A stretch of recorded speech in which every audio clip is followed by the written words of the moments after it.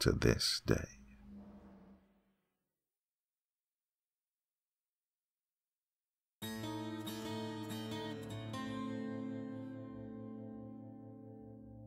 Things seemed to calm down in the desert for a few months. Well, we'll skip over a few uneventful field ops and go forward to March. It was still miserably cold, and the wind still chilled us to the bone. But the sun stayed in the sky just a little bit longer with each passing day. I just spent the rest of my Sunday packing and getting ready for an excruciating week-long field op. I'd become quite knowledgeable of all the ranges by now, each of them having their own story. Usually they brief us on what we'll be doing, but this field op was extremely tactical and our objectives depended on many different things, so I really didn't have a clue on what we were doing. The first day, we drove out to some random compound with 4 walls. We dropped our packs and we waited there to get picked up by tracked vehicles, AAVs, all day, and mostly we slept. When the night hit, a terrible sandstorm engulfed us. You couldn't open your eyes for more than a few seconds. If you did, you could only see for a few feet in front of you. It was equally as amazing as it was terrifying.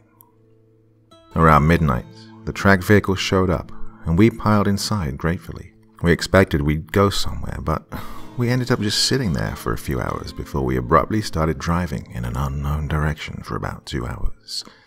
And then, we stopped. We waited for what felt like an eternity. We weren't allowed out because the justification was that we could be notionally shot and put out of their little war game. Oof, awesome. Finally, after about 10 hours, we were allowed to relieve ourselves and grab food out of our packs. We only got a few minutes, and it was dark outside, so that means I'd just spent an entire day inside a vehicle. But at least the sandstorm had died down. A few hours passed by. I can't sleep sitting down on a tiny bench with 16 Marines cramped into a vehicle meant for 12. Everyone else is asleep, except for one of the crewmen on radio watch. Suddenly, I hear a knock on the back hatch. It was clear as day. I nudge a few guys close by to get them to open the hatch, but most of them tell me to fuck off and go back to sleep. I play the clueless card and put my head down, hoping that whoever knocked would just go away. The knocking continues for about 30 more seconds, and then it stops. Who the hell would be knocking anyway? We have radios for a reason. I spend the next few hours falling in and out of sleep before someone wakes us up and tells us we have 5 minutes to stretch and piss. I have no idea what time it is or where I am. We all pour out of our tin can prison and spread out. There are other vehicles around us, but none of the Marines are out. I head over a dune to take a leak, and take a few seconds to admire the stars. Ooh, a sight for sore eyes. Somewhere in front of me, I see a dark figure off in the distance. There were no AAVs over there, and we were arguably in the middle of nowhere. As they get closer, I see that it's a Marine, but I can't make out who it is exactly. They aren't wearing a flak jacket or a Kevlar, just some ragged desert camis and a boonie. That's not allowed on this field op.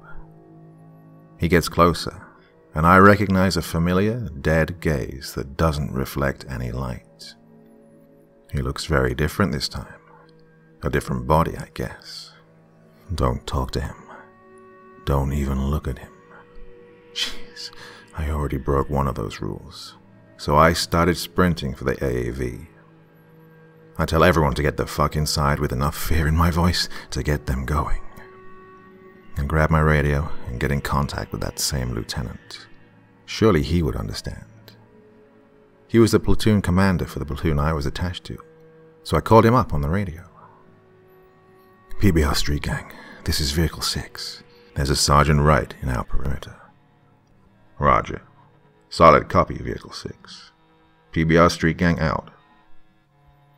I overhear a bunch of radio chatter coming from the crew compartment. 20 seconds later, the vehicles start up and we're driving away into the desert for safer lands. Suddenly, we come to a grinding halt. People and gear go flying about. I can feel the vehicle turn around and drive the way we came. What the fuck? One of the crewmen ducks down from his turret and informs us one of the vehicles flipped where we were just at. And it was on fire. We were going back to help.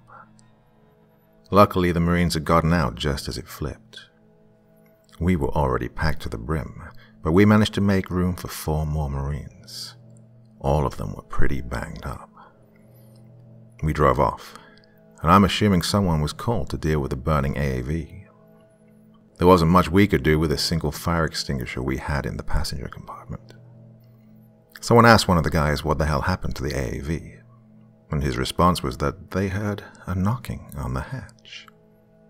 They were told not to open it, and a few seconds later, the engine turned on, and the whole thing flipped without even moving.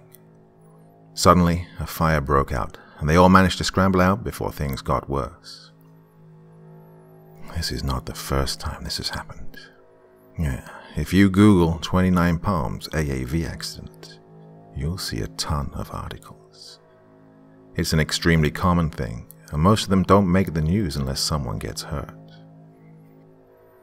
We spent the next few hours driving somewhere unknown. I had no clue where we were, but I could tell the terrain had a lot more hills and ditches by the number of times I'd banged my head. We'd gotten word that we were preparing for some big attack on a small town. So, we spent the next 18 hours locked up in the tin can, occasionally moving short distances. The bad thing was that there was a fuel leak somewhere inside. All I could smell and taste was fuel. It was pretty terrible. We slept a lot, which made sense because we were being poisoned. Eventually, we'd stopped just outside a town we were tasked with clearing. The ramp dropped and we stumbled out. The sun was bright and I felt blind. A few guys tripped because they were so lightheaded from the fumes, but I managed to keep my balance and started to run for cover behind a tank. A few other assaultmen followed me, and, well, it was a terrible decision. Standing behind a tank is like standing behind a jet engine because of the heat coming from the exhaust. They quite literally burn jet fuel, JP8. I was the only one in the huge cone of heat for maybe a second before I ran around the tank and sprinted towards the town, tripping over rocks and coughing up fuel from my lungs. But, well, we made it to the town. Pretty soon, we discovered it was completely empty.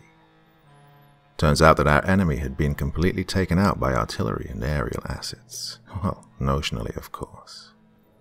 We spent most of the day airing out our lungs and appreciating the sunlight, before we got back into the Amtraks and drove to a seemingly empty spot in the desert.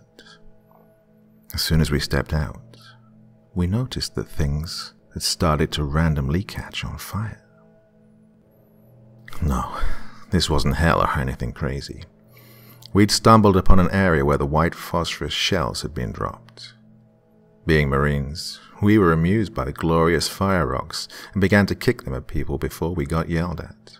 We were told the trucks would come before the sun went down, but we didn't make it back to base until around midnight.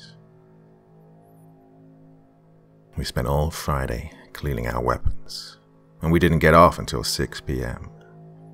A friend and I decided that we were going to go to Las Vegas and celebrate modern civilization. To get there, we took the notorious Amboy Road. Well, I've driven it many times before, but to those who don't know about Amboy, it's a 2-lane highway that cuts across the middle of the desert. You get the feeling that you are quite literally in the middle of nowhere. There's no cell phone signal for most of the drive. If you crashed, it would likely be an hour or two before an ambulance could get to you. There are plenty of stories about satanic cult members laying down in the road or staging accidents to stop drivers. They ambushed the unsuspecting Good Samaritans, and they're never seen again. The golden rule of this road is pretty much that you should never stop. If you see someone on the road, just keep driving. Now that I think about it, there's probably a good reason that I never see any truckers or cops on this road. Anyway, The ride to Vegas from base takes about 3 hours. We hit the road pretty late, and it was particularly windy. Visibility was shit due to the sand blowing all about. I had the great idea of drinking tequila in the passenger seat to make time go by faster. We were about halfway there when my bladder decided that it didn't care about satanic cults, and we had to absolutely stop. We pulled off onto the soft sand, and I opened the door to get out. It was a pretty cloudy night, so there was absolutely zero ambient light. I could see a few feet in front of me because of the car's headlights, but even those were dimmed by the blowing sand. With my eyes half open, I saw something dark dash in the corner of my eye, followed by a yelp and a torrent of curses from my friend. I quickly stumbled back towards the car and saw my friend on the ground, face first, with something biting his leg violently. All I could see was an extremely dark, lumpy shape. It was like someone had sewed a bunch of different parts of mangy animals together. I froze in fear, unable to make a decision. Before I could move, the thing looked at me with eyes that glowed faintly red and took off down the road. All of this happened in maybe 15 seconds. I got my friend in the back seat and inspected his wound. The only way I could describe the bite mark is that it was the size of a human's bite, but with pointed teeth that were spaced apart. It was bleeding pretty badly, so I did what any Marine is taught. I took off my belt and placed it a few inches above the wound to make a makeshift tourniquet. Then I wrapped it in my t-shirt, elevated it, and hoped for the best. He obviously couldn't drive, and I figured I was sober enough to drive the straightest highway in the world. Well, I'm usually extremely against drunk driving, but I wasn't staying around to play with whatever was out there. I helped him hop his way over to the passenger seat and ran back to the driver's seat. Maybe it was the adrenaline or the tequila, but I was scared as hell. I could barely hold on to the steering wheel because my hands were shaking so badly. I tried to throw in some shitty jokes to lighten the mood, but they were more for myself than for him. At first, I cruised along at a mere 70 miles an hour. That's about 112 kilometers an hour, just to play it safe. But pretty soon, my friend started to quite literally scream in pain. The way he described it was, "a million daggers flowing through my fucking bloodstream." I sped up after that and watched the ETA drop slowly on the GPS. My friend was in complete agony the entire time, but I honestly couldn't do a thing for him. I told him to bite the seatbelt, but I knew he was beyond that kind of pain. For about 5 minutes, he began muttering and slurring his words. It then progressed to something completely incomprehensible. Then he was quiet, but he still had his eyes open. I sped up to about 90 miles an hour, because I was so worried he was going to die. I was trying to get the signal on my cell phone when I noticed a bunch of blue and red lights scatter about the inside of the car. Shit. I'm drunk, my license is expired, and I'm speeding. Keep in mind, I haven't seen a cop the entire time I've been on this road. I begin to slow down gradually and look for a good place to pull over. As I'm looking in the mirror, I notice that my friend's radar detector is not going off. That's weird. I'm picturing a billion situations in my head, and all of them end badly. First, I'll get destroyed on the civilian side with a DUI and a ton of fines. Then, I'll get absolutely destroyed by my command. Loss of pay, restriction to my room, and a demotion. Fuck. I keep looking for a good spot to pull over. I round a slight bend in the road and take my eyes off the rearview mirror. The road straightens out, and I immediately look back at the rearview mirror. Nothing yet. I keep driving and glance a few more times. Nothing at all. What the hell? My eyes are locked on the mirror, and I'm waiting for those lights to come around the bend. Absolutely nothing. Suddenly, my gaze is averted by a flashing orange light in front of me. I slow down even more, and there's a sign in the middle of the road saying, "Road closed. Detour," with an arrow pointing to the left. Granted, this is a straight road, and I'm not going off on some dirt road detour in a Honda Civic, even if it means I can evade the cops. So, I stop right in front of the sign and grab the GPS off the dash. As I'm looking at the different routes, the cop car suddenly comes up literally out of nowhere, and it's behind me now, flashing its lights. Straight up materialized. I look in the mirror, and I don't see anyone in the front seats. I don't see any cops walking towards me, but I am beyond creeped the fuck out at this point, because a mysterious cop car just comes up out of nowhere. My friend is still unconscious, and has been bitten by something crazy. Suddenly, all of its lights turn off. I step on the gas and run over the stupid sign in my way. The cop car doesn't follow me. I spend about 5 minutes going dangerously fast before I start to slow down. Visibility is still shit, but after driving this road enough, you know where all the bends and curves are, thankfully. Up ahead, my headlights reflect off something. I start to slow down, thinking there's another sign to tell me the road is closed. Nope. Off on the side of the road were a bunch of cars, extremely similar in shape to the cop car that was behind me, except it was just a burnt-out shell. One car was flipped completely, and another was on its side, both burnt to blackened metal as well. I wondered if that would have been my car if I'd stopped for this mysterious car that appears out of nowhere. I never saw another road close sign, and eventually got on a bigger, more frequented highway just outside Prim. At this point, I got service and called 911, who told us that the closest hospital was in Vegas. When we arrived, I went in first and told the situation to the receptionist. They came out with a wheelchair and whisked him away while I sat in the waiting room and filled out some dumb form. All I know is they couldn't stitch up his leg due to the nature of the bites, but cleaned and bandaged the wound. He did eventually wake up a few hours later with some sweet drugs.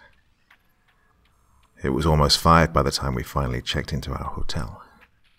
He spent the weekend in the hotel while I lone wolfed the city, well, in his honor, of course. We both made extremely sure to drive back during the middle of the day. The only weird thing that I could say happened was that the sun was trying to kill us when it was setting. Even with sunglasses on and sun visors down, we couldn't see a damn thing. We had to slam on the brakes after seeing a car driving extremely slow in front of us. Well, eventually, the sun went down, and we were treated to hundreds of different colors, constantly changing in complexity and warmth. We didn't see the burned-out cars, the signs, or any more cops. However, we did see 2 cars that had obviously collided head-on, pushed to the side of the road. Both front ends were horribly mangled. I didn't see anyone inside, so we kept driving. I honestly don't believe that whatever had bit my friend was a coyote. They're usually extremely skittish and scared of humans. Their bite marks don't match what my friend had either, nor the excruciating pain. It had to be in connection with whatever or whoever was trying to run us off that road. Jeez, so much for a relaxing weekend after the field.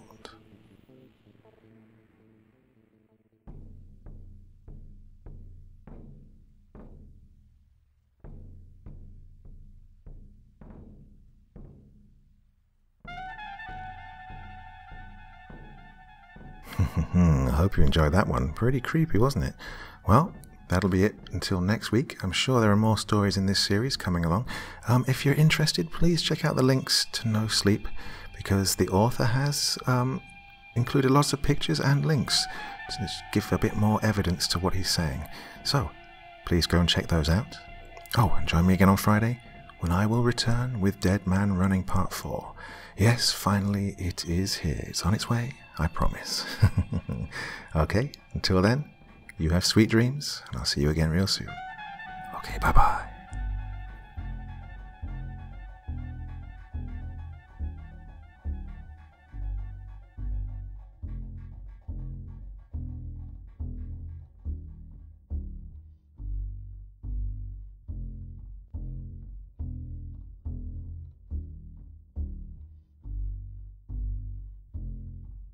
Thank you so much for choosing to spend your time listening to me. Now, if you enjoyed the Dr. Creepen experience, then come find me on Facebook. Come chat with me on Twitter. Listen to the background music and download it if you like on SoundCloud. Drop by the store, pick up a t-shirt. And, importantly, if you've got a story you'd like me to read, send it to Dr. Creepen's Vault, the subreddit I set up so that I could read your stories. Now, looking forward to seeing you all again real soon. So, come check me out, okay?